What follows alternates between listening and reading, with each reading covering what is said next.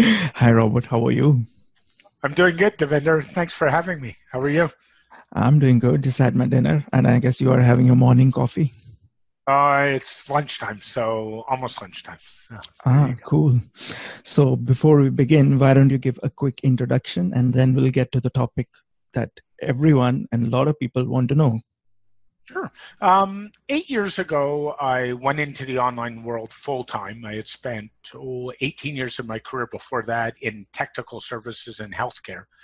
Uh, got packaged out, was already making a transition, and I started off kind of doing some basic websites. And then I realized pretty quickly along websites are only part of the marketing strategy. And then I kind of branched out into PPC, pay per click, branding, some graphics, and then getting customers traffic, a little bit of SEO as well. And from that, my business has just kind of grown into basically a full scale agency at this point. So, and that's happened in about 8 years. I've probably been online, probably for about 20 or 25 years in one form or another. So I've been pretty familiar with the online world. That's loads of experience, almost 2 decades. Yeah, just a little bit. Yeah. And you've seen everything from Nokia phones to Apple iPhones. I actually started off online on a website, on a web service called Delphi and CompuServe. So yeah, I've pretty well seen it all in 20 or 25 years. Okay, now let's talk about small businesses, Fortune 500, and how the content marketing revolves around these businesses. Now, majority of us are used to dealing with small businesses and Yep. are familiar with their setup. Now, let's first focus on the big brother, the Fortune 500 company. Now, for starters, how would you define a Fortune 500 company? I kind of define a Fortune 500 as a large business that sits on the stock market of over 1,000 employees or more, and kind of in the category of that they're a major player in their industry. So I'll give you a couple examples, not clients of mine, but in the hotel industry, Marriott Starwood, who's had some problems lately, they're a Fortune 500. In the grocery business in Canada, Loblaws is a Fortune 500. Certainly, Microsoft, Apple, and Amazon would be Fortune 500s just because of the income value and what they're valued at as well. So I believe you started as a one-man agency targeting small businesses. I So did. when did you decide to start reaching out to Fortune 500 companies? It fell into me by chance, Devinder. I was out for a meeting with a family friend in Montreal, of all places, and he said, I want to bring somebody to meet you for dinner the next day. And the gentleman that walked in was the president of one of the major Fortune 500 companies, and him and I got talking, and we had multiple conversations over probably a 6 month period. And he said, "I need some consulting. I'm going to hire you." And that's kind of where it started. It was all by chance, to be honest with you. It wasn't even planned, and it wasn't even a spot I had curtailed my business to go, and it wasn't even a spot I thought I'd ever go. So Okay, for you it was sort of a surprise, but talking in ideal terms, like everyone won't get a surprise. So should every agency with small business clients try the Fortune 500 route, like just to test no, the waters and strike gold, like you struck gold, but in a different way? I think what you need to do is network your business, and you need to kind of get out there and meet the right kind of people and go to the right kind of events. And I think that will help you meet those kind of people and not be afraid to talk to these people, because the really big difference of Fortune 500 VPs or presidents or CEOs or even owners is the reality is they're just people like you and I. They're just at a different pay grade, and that's what you got to realize. So get out and meet some people and go to the right events. That helps. It helps a lot. So Okay, now let's talk about the basics of digital marketing. Now, sure. how would you define digital marketing from two perspectives? One, as an agency owner wanting to offer digital marketing services to clients, and the other as a business owner and listening this podcast and trying to figure out, hey, do I need digital marketing services for my business? So I'm going to take the second one first, if that's okay. Yeah. And let's start with the business owner. The answer is yes. You need digital marketing services in this day and age. The millennials, the Generation Y, the Generation X kids aren't watching traditional TV. They're not reading magazines, and they're frankly not even watching the news. So the old style of let's throw an ad at you 50 times a day doesn't work for them. They're more likely to be in tune with something on a website or on a YouTube or on a video. So for them, it works. I also think that's the future, and the future is kind of now. So I think you have to go that way. The other thing that's changed that is in the old days, we had this book called the Yellow Pages, which was Yeah. a phone book. Really, digital marketing, Google's your phone book today. And that's what people have to realize. So things like traffic, things like where you're found in the online digital world do matter. As an agency offering services, I kind of like to sit down with my clients and say, okay, what do you need? And the biggest problem with small businesses is they try and be everywhere. And that is the biggest mistake they can make. They have to go after niche traffic. For example, I have a client who owns a jewelry store. He's also a good friend, and we talk fondly about his marketing. He's a small business. Him and his wife are partners in their business. And one of the things he said to me about a year ago is, besides online ads, where do I grow my business? And I said, have you looked at Pinterest, for example? And he said, well, why Pinterest? I said, because the market on Pinterest is young females between 25 and 40 with disposable income. So, and they're the type of people who buy jewelry. So the point I'm making is, you, as an agency, I always recommend people go beyond their website, go to where their market is, and not try and be everywhere.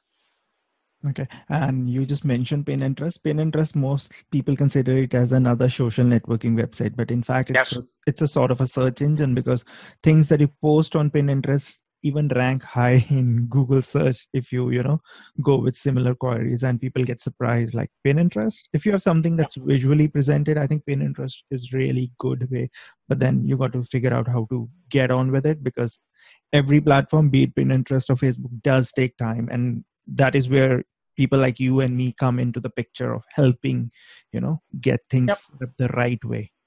Yeah, and it's the same thing as Twitter. A lot of people, if you talk to people, they said Twitter is kind of passé right now.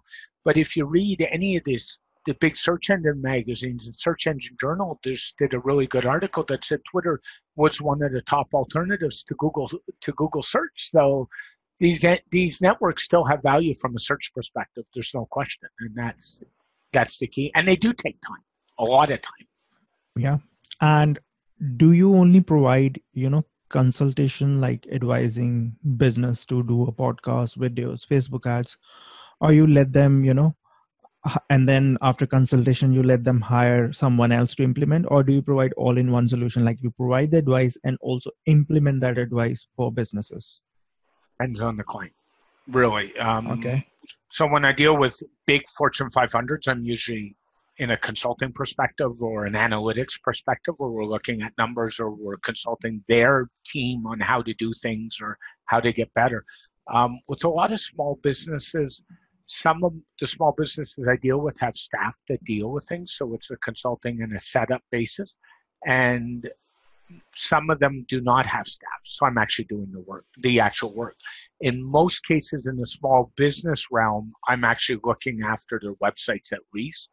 Whether I look after them or I white label them, I do some white labeling as well with some partners. So, but they fall under my umbrella. So I'm actually doing the work, or my team's doing the work. Yeah, because I think Fortune 500 companies would have big team by themselves as well. So they would just need a direction, and they would use their own in-house resources to implement those things. Is that correct?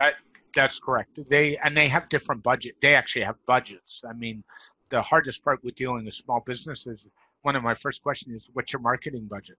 And they say, well, I haven't really thought about that. And the best thing I can give a small business owner the advice is, work out your marketing budget. That includes your website. That also includes the staff you have posting on Pinterest. If you have staff, say, posting on Pinterest or Instagram or Facebook, and that takes 3 hours a day, that should be factored into that budget, their salary as well. So work out a marketing budget. That helps. Okay. Now let's talk about the real thing, the digital marketing tactics. Yeah. Now let's talk from the ground level. Like, what are common verticals like paid ads, videos, podcasting, blogging, etc., that form the part of digital marketing strategy in most cases? One of the things I would say these days is video. Okay. We're doing a video podcast as we speak, but video goes over really, really well these days. And everything from Facebook Live to Instagram Stories to YouTube Live to choose your platform where your people are and try video. I don't know blogging personally. I'm not so sure blogging has the same attraction it did couple Yeah. years ago or 5 years ago. There's too many blogs out there and they're all regurgitating the same information, and it's really hard to develop a new blog in the blogging sphere as far And as it's I'm a concerned. slow medium. Like if you post something today, it's not gonna give you return today. It's you gotta wait for 6 months or year down the Yeah, line. But videos, podcast, I think they have more instant appeal. I would agree with you so much so that I've even switched my agency's business blog to all audio and video now. I don't do any more writing for about a month. That's interesting. And part of it is, well, there's two factors in that. One is I'm burned out from writing. I have 1,500 blogs over 3 different incarnations. You can understand that. And I do enough writing for clients. But the other reason is I really don't like writing for myself anymore, to be honest with you. So my theory is if you don't like doing something, either get somebody to do it for you, get out of it. So we Yeah, made it. because in the end, it's all about expressing yourself. Now, earlier you used to express in form of text. Now you're expressing yourself in the form of video. But then there's another school of thought who people who intentionally get into video, they would say, okay, I'll post the video, but I'll also post the video transcript because I don't want Google to hate me, right? Yeah, but you know what? I pay for PPC ads, so I'm not worried about Google hating me. Go ahead and hate me. That's fine by me because frankly, in the world of SEO, we all know SEO changes take 6 to 8 months to make. So if Yeah. I want results now, I'll just throw money at it. So, and that's the value, and that's the value for any small business owner of online ads. Is you can buy and sell traffic, and that is a powerful medium. Like, And my next question is kind of related to, money power. Like, how yeah, does your digital marketing choices differ between a small business and Fortune 500 company? Like, because in Fortune 500 company, you will have a little more money corpus to play around with as compared to small business. So do your business or digital marketing choices, change when dealing with different size of business? sure they do. A couple things that factor. One is the budget, but also Fortune 500 companies are not as progressive as small businesses. So it's one of the reasons I love working with small businesses. They're prepared to try stuff on their dime. So They're modern, right? yeah, I'll give you an example. A year ago, I ran a Facebook ad where it was black and white, and I turned the picture upside down. And so we know in pay per click, you pay by the click. Well, so the clicks on this ad went through the roof. Yeah, because The ad upside spend down. on this project was $2,000 and turned into an $80,000 conversion. So it was like jackpot written, gold written all over it. And I never would have got away with doing that with a Fortune 500 company. They like to do things the standard way. They're very rigid. They're very policy driven. Where small businesses are not as policy driven, but sometimes you run into issues, especially when partners or families are partners in the business. That has a whole new complexity that can be really interesting. And it's sometimes about the family relationship and not even about the business some days. So, Okay, now you gave an example. Now I'm going to give you my example. Now, for example, consider a shoe brand, right? Now, yeah, one side you have a local boutique shoe brand. On the other yep, side, you have a shoe brand for a Fortune 500 company. Now, yep. just looking from outside, the scale of audience, prospective buyers of shoes from different companies would be hugely different. So, how does you or any other agency owner factor in differences in the scale of operation, products variety, and even the level of pricing of products that they are offering to figure out the base of digital marketing process? I think what you need to do is take the small business and highlight what makes them different. So Mhm. there's a really good book, and I'm just trying by a guy by the name of Robert Bloom called The Inside Advantage. Mhm. And what Robert talks about in this book, and something I wholeheartedly believe in, is highlight what makes your company different and highlight that and go after those strengths. So you talk about pricing. I don't even suggest fighting your market on price. And the reason I don't believe that is then you're in a race to the bottom, and then you're going to end up in a problem with the pricing sooner or later. And once you get known as a bottom feeder, so as a digital marketer, say I was fighting my business on price, once you get to that price point, people come back and say, I know you're going to give me a discount, so give me one. And that's a problem. And I don't care if it's digital marketing, if it's real estate, if it's a retail store, don't fight on price. Show what makes your business different. So the shoe brand needs to say, okay, what can we do here to make it different than somebody like a Nike or an Adidas or a New Balance, and say, okay, this is what makes our shoes different. Highlight what makes them different. Maybe come out with some different styles and highlight that whole thing. I was listening to a podcast from Digital Marketer the other day, and Molly Pittman was talking about this, and she said, and I forget the brand offhand, and it was about shoes, and she said one of the things that was different was they offered colors like pink and yellows and things like that. So that made this brand that she went to stand out instead of the traditional black or white. That's cool. Yeah, differentiation, product differentiation, standing out, niching yourself and positioning yourself as a premium, even in terms of price point, because once you build that perception of being cheap and offering discount, that remains there. You can't actually change it. It's hard to do that then.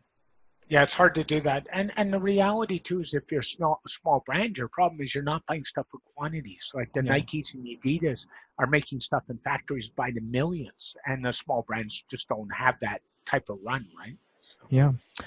Now let's talk about money more, budgets more. Now it's given that Fortune 500 companies have deeper pockets and they're ready to spend. How do you convince a small business to budget something substantial for digital marketing that will get them clients and eventually help them make money? Because it's hard to convince them. It can be and it can't be. First thing you have to sit down is convince them I start with the website always and sort of do a website overhaul. So is it responsive? Does it reflect what they're doing? Is it easy to read? Is it easy to get along? Is the message on the website clear? And is the website a lead generating website? And I mean that purposely. So a lot of companies like to do things like put sliders. I know you do some web work. I do a lot of web work. I'm not a big fan of sliders, first of all, on websites. I think they're a waste of time and space. Yeah. Is your phone number and your email address on every page on the website? Is it at the top? Can I find it quickly? Things like that. Then once we kind of look at the website, I say, okay, I look at the market of the business and I get to know the business. So is your market a male, say, between 30 and 40? Yes. Where does that male reside? What networks does he hang out on? Am I better off throwing Facebook ads or Google ads? And what demographics should I target? What type of sales are you looking at making? So if you're going to target a certain sale category, do I target? I've even gone in those sites in Toronto for clients and targeted the Facebook page of my clients' competitors. I've done that.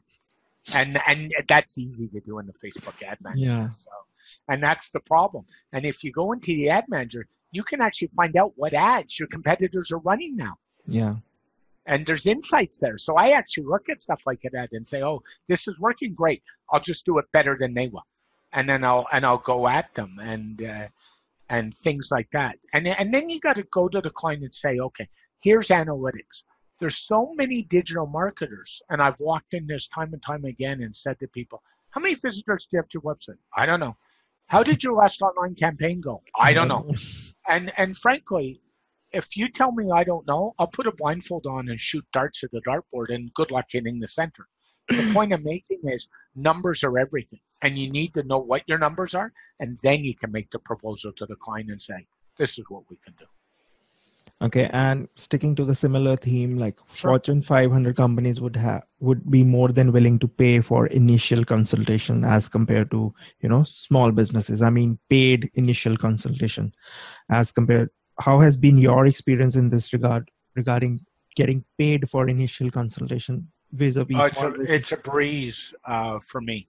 Okay. The Fortune 500 I work with, I sit on digital marketing committees. Uh-huh. So these are committees of high-level executives and myself, and usually an EVP of marketing worldwide, and often a couple members of his team. So these are all about consultations. I mean, they're forever looking at numbers and looking at consults and looking at how we can do things better.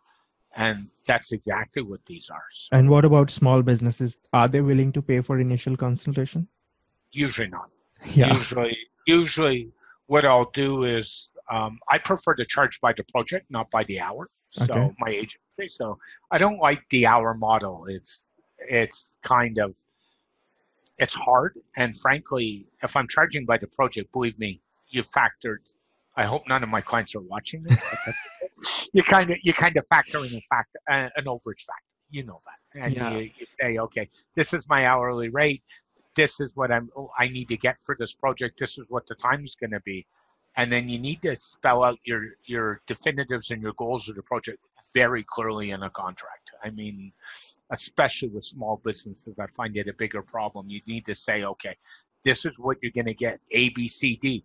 If the deliverables change, then the cost of the project changes. It's that simple. I mean, And what is the difference in the communication process? Like, are there more in-person meetings when dealing with Fortune 500 businesses as compared to small businesses? most of my Fortune 500 meetings are either Zoom calls or go to my meeting calls, but there is some travel there. I've I probably traveled 2 to 3 days on an average month. December I did 7, so that's a little different. In terms of small businesses like you in front of them as much as possible. If they're local, I do some small businesses that aren't local, and then that's a Zoom call almost always. And the nice thing about a Zoom call is you can record the call and say to the client, here's a recording of the call for you to watch later or refresh your memory. And I always make that available. So that's the Okay, now let's talk about digital marketing mistakes. So, what are the most common mistakes of small and big companies that make while trying to, plan and implement their digital marketing strategy? small companies and big companies. One, they try and copy a competitor, they don't make themselves different. Biggest mistake they make. Number two, they don't know their numbers. Comes back to what I talked about earlier. If you don't know your analytics, you can't do. Mm-hmm. Small businesses don't throw often enough at ad campaigns or online ad campaigns. So they'll, if you read any of the funnels, people say, "Oh, throw $10 a day at something or $15 a day." I don't think that's enough, personally. For you to test the campaign, you need to throw $100 a day for 3 or 4 days, and then sit down and say, "Okay, is this working?" The more money you throw at it sooner, the better off you will be in the long run. They don't adjust fast enough, big companies. So they'll get into a mode where they'll say, okay, I'm going to spend $5,000 doing something or 10 grand, and then they'll spend it all and then look at it instead of adjusting in the middle of a campaign. And both types of businesses don't always adjust to the climate around. So that, I mean, the political climate and things like that. So you're running a campaign and say something comes up politically or worldwide, that might interfere with your campaign. I've been in situations where I've told people to pull campaigns in the middle, and they'll say, why? And I say, well, it's not politically conducive to what's going on right now, so let's just put a hold on it and let the worldwide climate change. That happens quite a bit. And then they don't adjust. Like, that's the other problem. And the worst mistake they make, they hire an expert and don't listen to the expert because a friend told them, or in a small business, a family member told them to do something.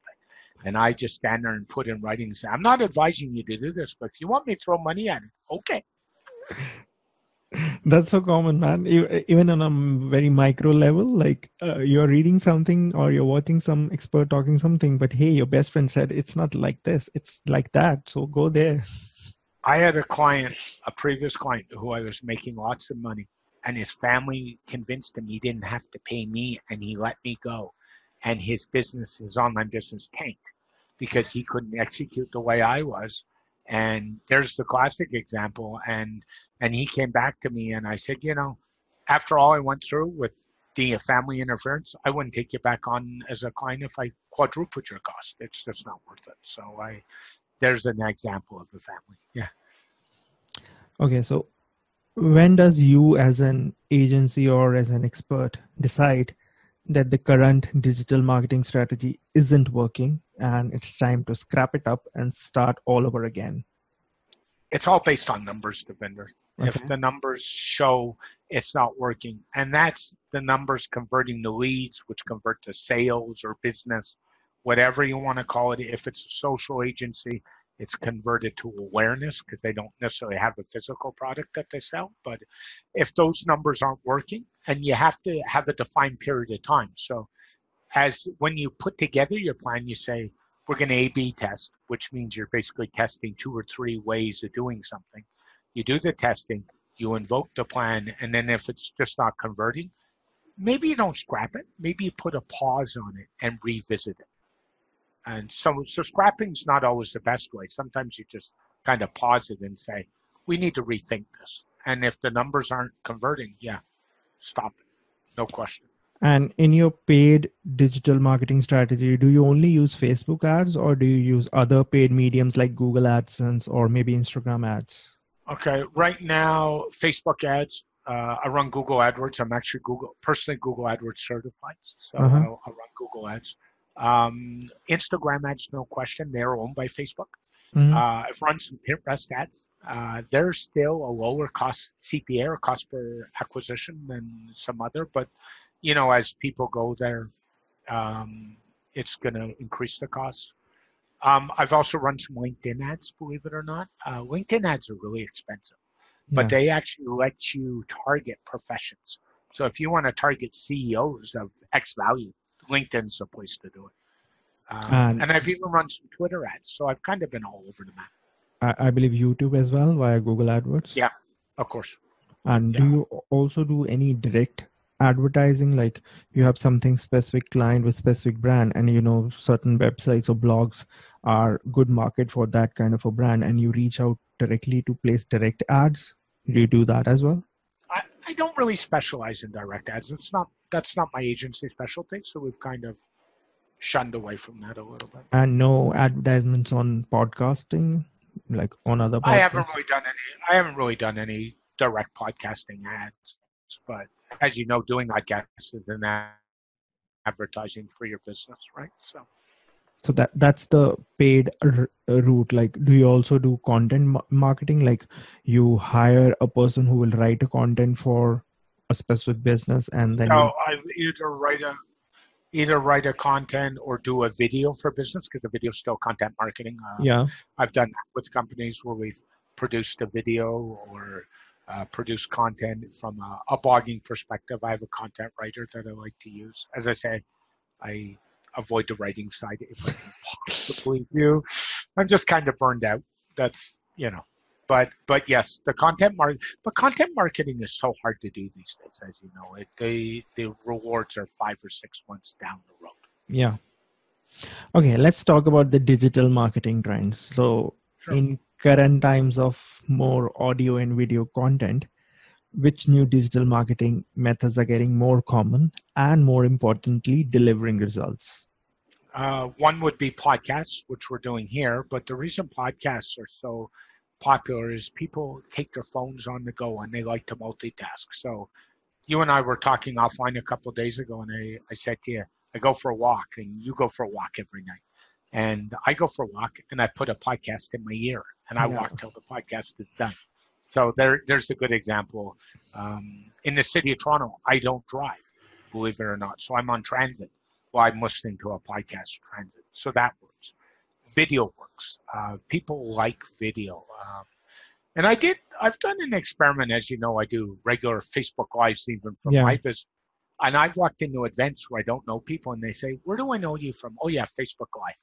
So video does up awareness. Instagram stories work because that's video. Anything with a picture in it. So if you do Twitter or you do Facebook and you post a picture, that has better results than if you just point text. I would say those are the big things that are working right now. I would say it's harder and harder to get a straight blog that's just straight text to work these days than ever before. There's lots of blogs out there. They're all doing the same thing. They're all talking about the same articles. And that's really hard to compete with. YouTube and Vimeo have big followings. Places like iTunes have big followings, so you got to kind of go where the volume is. And on the other end of the spectrum, which digital marketing methods have gone stale and no longer works in your opinion? I think shock marketing. It's one thing to have a time limited offer, but I think we went through a period a couple of years ago where everything was shock and awe. Do this or you'll lose this. Do this if you lose that. I don't think that works really well anymore. I think what you need to do from a digital marketer is present the value, the why on people. Going out there and saying from a digital marketing perspective, something does something isn't good enough. It's why. So let me give you an example. When the MP3 player was announced, Creative Labs, who's a big sound card, said, we have a 1 terabyte MP3 player. Apple came out and said, we have a device that will play 5,000 songs. And Apple caught on because they gave the customer the why, 5,000 songs, not a terabyte of space. People don't fall into that trap anymore. So I think that's kind of what's changed. And from the perspective of agency owner like you, what changes are you making in your setup, messaging, activities to get better clients for your digital marketing services? Great question. I'm moving towards chatbots, for one. That's one of the big things I'm doing. On my website, I've actually added a chat function on the bottom of it so people can get in touch. People like answers really quick. I never used to take support requests from clients by things like text messaging or non-email. I do now. For example, a lot of clients like the immediacy of the phone in their hands, so I've accommodated that way. In the last 6 months, I implemented a help desk ticket system. So if the client doesn't open the ticket, we'll open one for them and send them back one. It just tracks workflow. I'm probably not doing as much email marketing as I used to do. I still do, but email marketing is harder and harder to get stuff into the inbox every day with spam filters and promotions tab in Google, so it's hard. So I'm not doing as much. I'm probably doing more what I call relationship marketing. So I'll have a chat with somebody on a video, and then I'll say, oh, maybe we should get together to local for a coffee or drink and have a discussion. Doing more of that. I think there's more value in that than there is in not relationships. So I think relationship marketing is making a comeback. So and those kind of things. As far as your bots implementation, which service are you using? Are you using ManyChat? I'm going to go to ManyChat on Facebook in the next couple. That's the most famous one. Yeah, of course. And I think there's value in that if it's done properly. If it's not done properly, it's like any other tool. It's just abused, right? So yeah, it can be a big spam headache. Like if you are just sending people messages that don't make sense, because if you want to use chatbot, you got to be a little human in your messaging. Like you got to craft your message as if some human sent it, not like hey, go there, sign up, this, and you forgot this one as well. So that's kind of spammy. I also think if you do chatbots and you make it fun for people, maybe break some humor into it and stuff like that, I think that really works in any marketing. Yeah, a lot of people do it. Like they would add emojis in there, they will add GIFs in there just to break the monotony. Like we are not like doing SMS here. Like it's like real chat like you would do on a messenger with your friend. Like it will be interrupted with some emojis or maybe some GIFs. Maybe you throw in some link to a video. So it's more of when you call relationship marketing, it's all about building a relationship on human terms, like be human, right? Yeah, and I think, and you touch on SMS marketing. I don't think SMS marketing works as well today as it did a year ago. Yeah. I mean, I know I get text messages from marketers, and honestly, if I can't stop it, I just block the numbers. I mean, it's really annoying. Yeah, because there's no personalization. They're sending the same message to everyone, but whereas in chatbot, you can actually embed, they have like smart shortcodes. So your message will have that person's name there, and you can, personalize things. Okay, this person said yes to this message. Now don't send this message, but send this message. So there's a level of personalization, and who doesn't like to be felt, important? Like if I'm sending a message and praising you, why won't you feel good about it? It's like, have you ever gotten an email off a mailing list and somebody says, "Dear friend," like, Yeah. really? You have my name, so use it, right? So, Yeah. yeah. Okay. Now, when you get a new client as an agency and you build a website, obviously that website building is on per project basis, like the money Yes, figure. But when you do the digital marketing on month basis, what are your basis for pricing that service? Like, do you have fixed price per month for specific business, or do you price your service according to the return that person is getting from your service? no, I have a fixed management price. So, depending on the complexity of the campaign that they're running. So, for example, in a PPC ad campaign, we start at $400 to $500 Canadian a month to even Okay. manage the campaign. Mm-hmm. And I don't, and part of that is I don't want to be dealing with companies that don't have what I call big budgets or medium budgets to deal with. It just doesn't work for my agency, so we don't do that. And that encompasses a lot of things. You have to set up the ad, you have to run the ad, and I never run ad spends out of our agency's ad account. I always run my ad uh, out of the customer, the client's ad account. Yeah. That way, they're charged directly for the ad spend, and you're not on the hook for that if something happens down the line.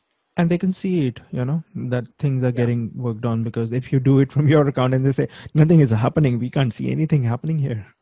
And I actually find with ad accounts, you have to educate your clients because the average client, even though they can see it, they don't understand it. So I think part of the whole management process is sitting down with the client and educating them and saying, these are where you were at before. These are what the numbers show. This is what your increase are. These are the number of leads. So I'll go back to my jewelry store example. One of the things he does is every customer that walks in the store, he says, that's new, he says, where did you hear about us? And I can guarantee you 95% in his case is either Instagram, a Google search, or Facebook. I can almost guarantee it. So that means his digital marketing is working because he's drawing new clients into his store. So That's cool, because it's all about money, the more you pump in, yeah. but even if you're pumping more money, but the direction is wrong, you won't get the return. So that's the complicated way. That's where the expert like you come in picture. Yeah, no question. And it's funny. Clients just need to learn, and yeah, they want to be empowered. But part of empowering a client is educating them. I'm not a big believer in our agency. There's a lot of agencies out there. They hold their clients kind of as hostage, and they don't educate them. They give them a need to know, not everything. And I think that's a mistake. I think educating a client, they're not going to do it themselves. They don't have time to do it, and they're not good at it, frankly. So educating them isn't a bad thing. We don't take the approach that you shouldn't educate your clients. We actually spend lots of time educating our clients. And do you do this whole ad management by yourself, or do you have like a team or employees or subcontractors? What's your setup Um, like?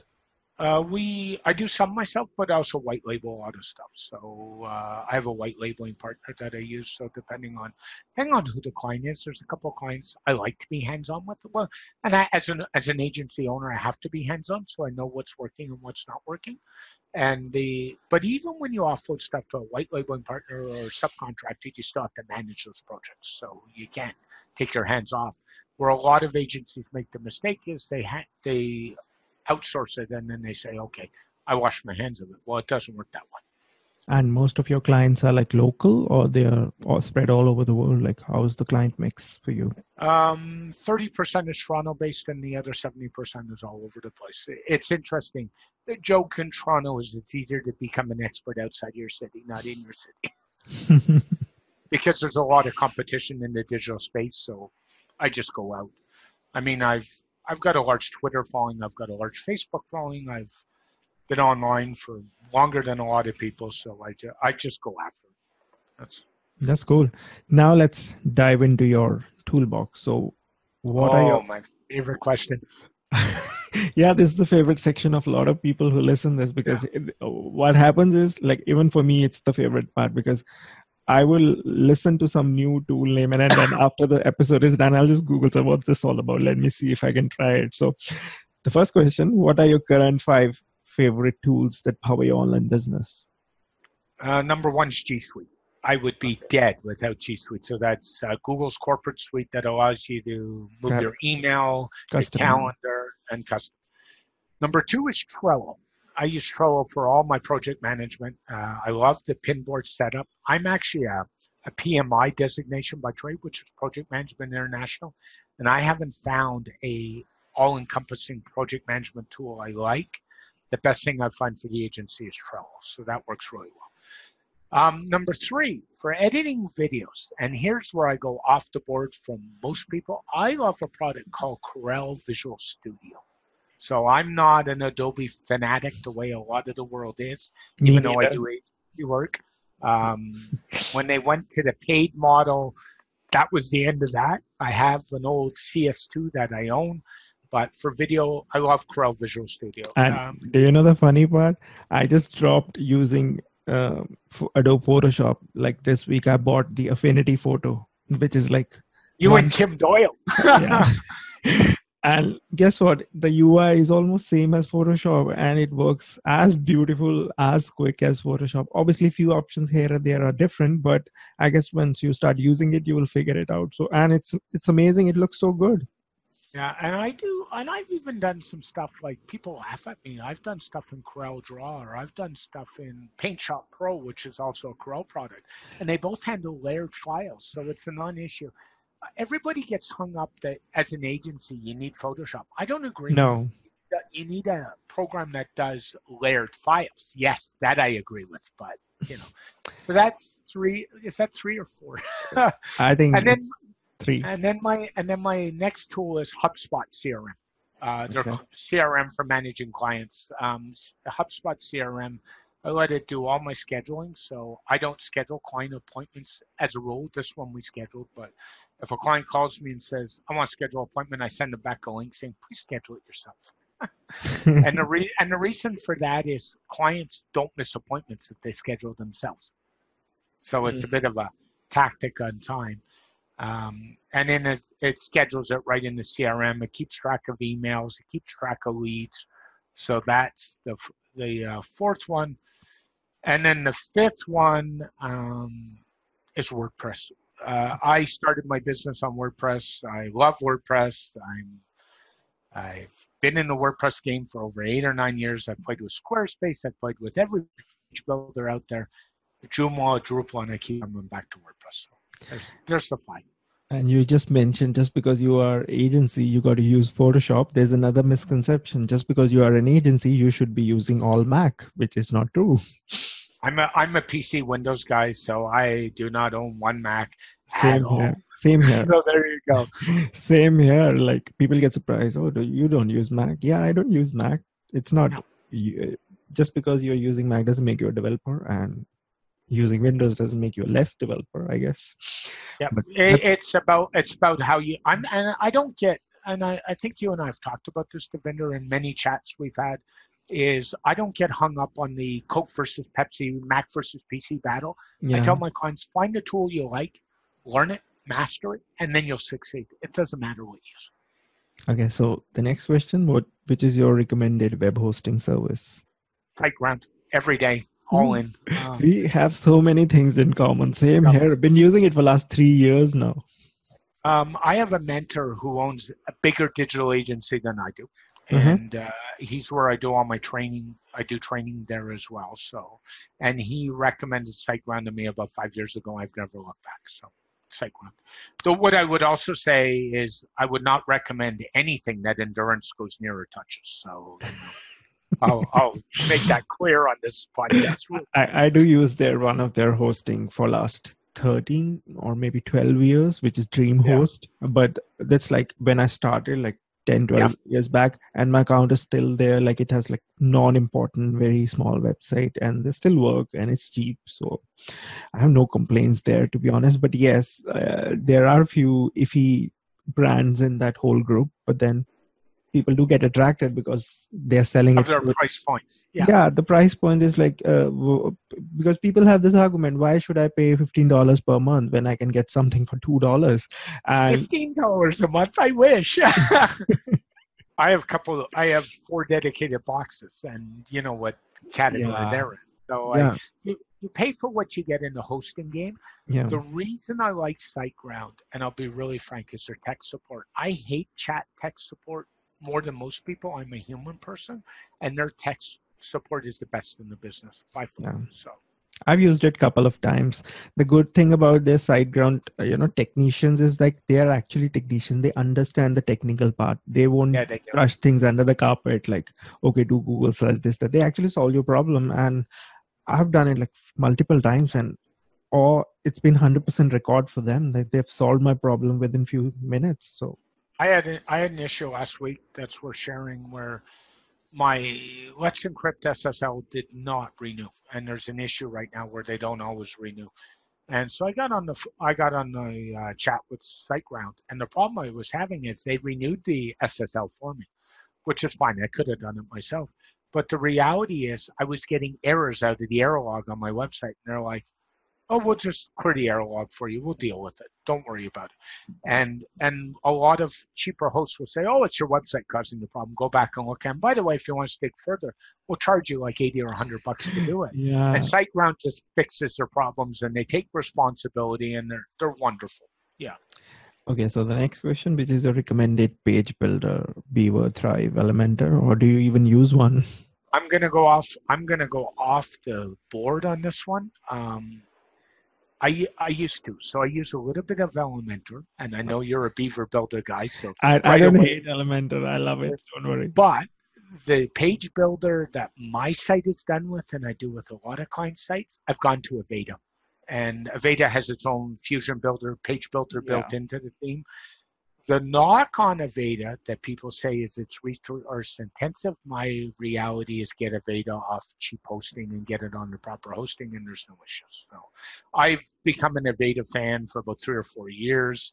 Mm-hmm. The drawback is you can't buy an agency license, so I just built the cost of Aveda into every project that I do that's new. That's all. So Fusion Builder for Aveda is really our number one choice. Our number two choice is Elementor. I do have a client running Beaver Builder right now. It's easy. They're all the same. Really. The Avada pricing, are they like per website install pricing? Yeah, it's $69.99 US per site for Aveda. Uh-huh. But you often can get it on sale like that, a Black Friday sale at $30. So I picked up like 10 just for future. Uh-huh. They work on lifetime updates and 6 months of support. But frankly, I never extend the support because they have a really good Facebook group and there's a lot of documentation out there. So, and they're pretty progressive. They are the number one WordPress selling theme of all time, actually. They're over $1 million in sales. I first started with a page builder theme actually called Headway Themes. Don't know if you remember Headway Themes. It was really good when it launched, but they lost their way in between. No, they lost their way, and frankly, I was sad to see them lose their way. I got to know Grant and Clay very well, and there was some people were shouting like hell, like we paid for it. Where are you? There's no feature. This thing doesn't work. Actually, they had some money problem going on. So no question. I knew a couple of the developers very well. Several of them had become friends over the years, including one out of Australia, one out of the US, and they lost their way. They're still in business, but I don't think they're doing anything. There's a couple. I think they did launch something different with different brand name. I don't recall, but they did do it, and people said, "No, these are again the Headway guys. Don't buy it." Yeah. The bad perception follows you sometimes, and obviously it's not they did something bad about it. It's just they didn't communicate something was going wrong. If they had communicated that something was going wrong, and you can expect something that we promised we cannot deliver. I think transparency is the key, because in the online business, if you think you cannot deliver, at least tell them you cannot deliver because of this reason. A lot of people understand. No one is going to go to court for $50 spent on a theme. And I was a Headway user back at 1.x, so I've got a grandfathered lifetime license, and I think where they ran into problems was they had too many grandfathered licenses. Unlike a product like Kajabi, which Kim uses and you've used, I'm sure, which they had founder pricing, and then they basically made it clear they would never offer that pricing again, right? Because you got to you gotta have a revenue model in the online world to sustain your business. I But think there's a that's difference. Like most of these products, like Headway Themes and other products, when they offer lifetime, it's like you pay once, you don't pay ever. But where at Kajabi, you still pay monthly price. I yeah. think Pin pays $99 per month still, which is kind of a good revenue for the platform, because $99 from a client is still a good. It's certainly better than nothing, right? If you are not paying anything. So there's a difference because lifetime model is really it's really tricky because Yeah, it's tough on the revenue, and I'm a big fan in our business where we pay for products. So if there's a freemium version, I'll almost always buy a paid tier because if I keep them in business, then I get support. So that's yeah. kind of So the way I work. you said you don't do much email marketing, but I guess I I'll have still a ask product, you, which email marketing service do you use? and I think you know where I'm going to go because we've talked about it. So I've You, used Infusionsoft, I've used ActiveCampaign, I've used everything from Mailchimp to Constant Contact. And I'm now using a service that was developed by a local developer called Groundhog with two yeah, G's.io. And I think you know where I was going to go there. It's a marketing service that runs right in the WordPress dashboard. So it is not a SaaS product. yeah, They give you the base for free, and then they have freemium add-ons. So, for example, to style your contact forms, it's a $7 add-on. If you want to interface with easy downloads, I think it's a $97 add-on, and then you can get all the add-ons for $2.99 a year. and Which do you use some transactional email service with that to send emails um, like you Mailgun have two or options. You can use standard WordPress email, or they will also sell you AWS credits that are really cheap. yeah, And under because there is a similar service called Mailster, which yes, you can, it's also a WordPress plugin. People just plug in the AWS account with that, and it's like really cheap. And they also send it from WordPress dashboard, and there's an archive of all the emails that you've sent within the dashboard itself. I, That's li- I cool. like the I like the product because I know the developer quite well, and Mhm. he's a 26-year-old whiz kid. Basically, is what I call Adrian. And if anybody's interested, if you jump over to WP Plugins A to Z, the podcast, John Overall did an interview with Adrian I guess last month, and it will tell you all about the plugin, and it's just easy to use. So Okay, so that's what I've got. any upcoming tool or service that has caught your eye attention? There's two. One is Loom. I've become a Loom fan like you wouldn't believe. I actually use it for recording videos and shipping them out to people I want to get their attention on, and that works really well. The other tool that we've gone to in our business that's really working out for me right now is a tool called the Awesome Support plugin. They are a freemium WordPress support plugin that runs right inside the WordPress dashboard. So Hmm. that's how we manage all our support. And I've bought extra add-ons, and then I wish somebody would hurry up and come up with a social media tool that I actually really like. Because I I'm recently got that thing, what do you call, Social Bee, and yeah. I logged in. The UI was so overwhelming. I spent few hours and I connected my accounts. I sent some test posting, but that's about it. I don't have time again to get into it. I'm using Hootsuite right now, and I'm looking at options again. And every time I look at something, I say, "Wait a minute here." So I wish Yeah. somebody would fix that space, kind of. Yeah, Yeah, because all these tools, even though they perform kind of a similar functionality on a ground level, but they have like very different UIs. Like yeah. there's Buffer. A lot of people use Buffer instead of Hootsuite. I actually used to use Hootsuite when it came out. Now I've not recently checked how it looks, how it works. So Yeah. The issue I have with Hootsuite is on the basic plans and my grandfathered plan, because I have one. I don't get DMs in Hootsuite anymore, which are private messages.